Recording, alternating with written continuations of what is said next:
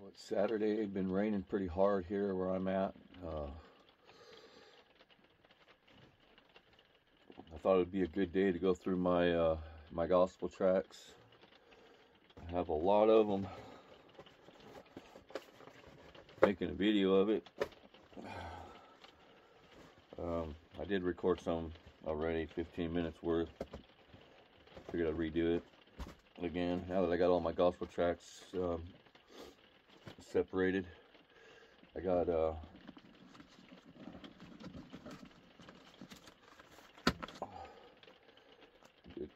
few of those, and not too many, you know. There's a couple of these and a couple of them ones. I used to have bunches of them. Here comes my cat. This ain't a good spot for you, boy. I got too many tracks laying around. And these are the same size. Got a bunch of these. You know, the ultimate gamble.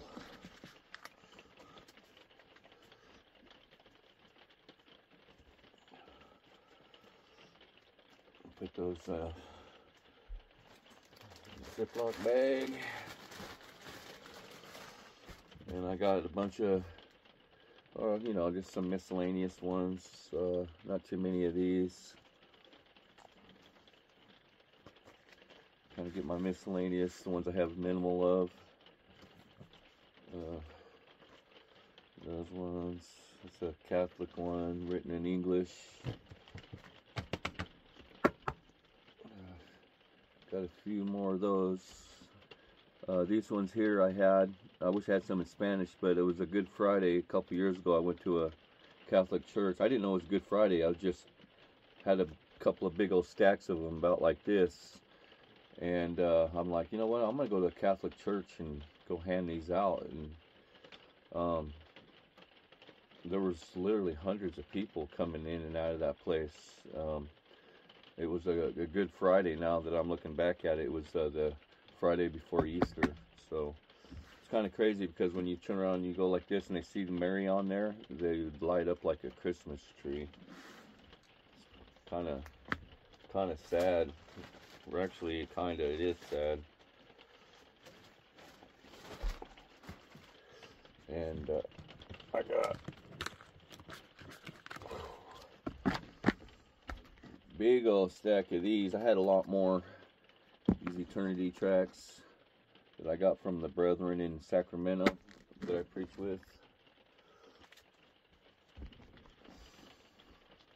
Got more rubber bands.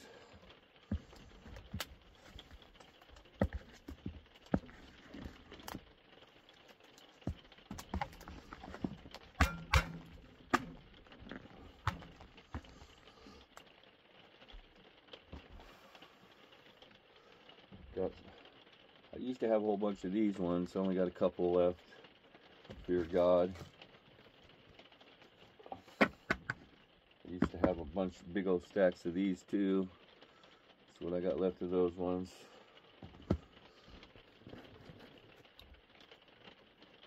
And these ones right here. That's what I got left of those. I had a good stack of these ones too. I got 3 of these left. Right. Oh, those will fit in there too. Those ones.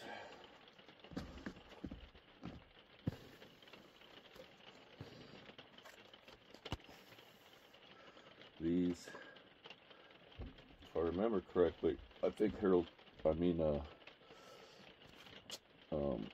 Kerrigan Scully makes all them. The Eternity tracks, these come from the same brethren. They make these ones right here, Eternity.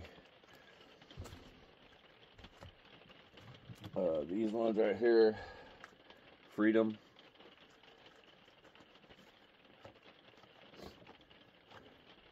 If you have been called to live in freedom, my brothers and sisters, but don't use your freedom to satisfy your sinful nature, instead, use your freedom to serve one another in love. but don't use your freedom to satisfy your sinful nature. I like that. That's pretty straight to the point.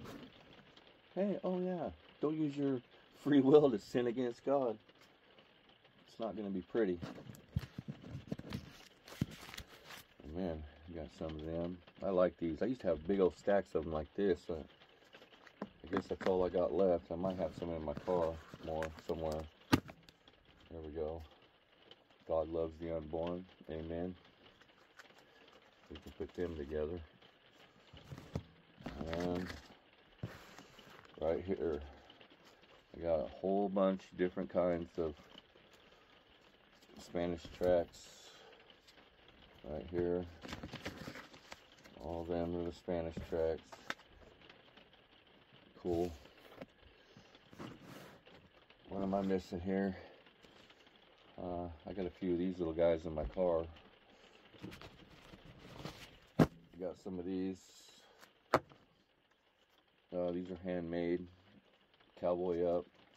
Got some beautiful Bible verses in them. Yes, all scripture is beautiful. And I got a whole stack of children's tracts. I used to have a bunch more, but I found some people that I was able to give them to in stacks. You know, encourage people to go out and preach or spread the gospel by any means necessary. Yeah, this is just what I'm doing today for right now. I don't know, I might go into town and preach in the rain. I feel that that's the only thing that's important anymore. Working by the sweat of my brow is something that has to be done, but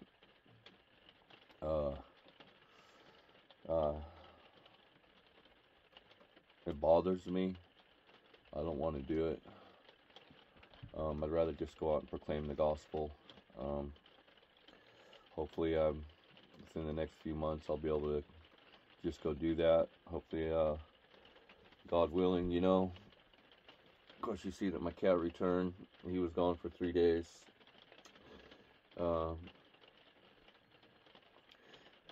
I think he was lost over here in the berry bushes and stuff. He was afraid to come out because he'd never been outside, and I left the door open. He jumped out, and then the door closed back on him. So, you know, I was in here snoozing away. But anyways, yeah, this is what I got to do today. Right now, I'm gonna put these away, try to keep them organized, get rid of them, handing them out. I got thousands of them here. God is worthy of our life. So, give your life to Him. It'll be the greatest decision that you ever make. It's really the only decision you have to make. You got two decisions. That's it. You either draw nigh unto God, and so that He'll draw nigh unto you, and you put Him above all things. Because if you put anything before Him, regardless of what it is, doesn't matter. You can call upon the name of the Lord. You can fall back into your thing that you keep falling into. God give you free will to do that, but unfortunately, when you die, if you're not willing to sacrifice the things of this world, you will not inherit God's kingdom. Once saved, always saved is a lie. The Bible does not teach that. I can't say that I would be qualified to try to explain that through the scripture, but I don't need to try. I know the Bible doesn't teach that, and if we get in and diligently seek His Word and know that we need to obey Him, like the Bible says, we got to, you know, submit to the whole gospel, not just to some of it. If you submit to the part of the gospel, you can definitely find your once saved, always saved gospel program. But it's about living a holy and righteous life and turning from all temptations and not giving into your sins. May the Lord richly bless you in Jesus' name. Amen.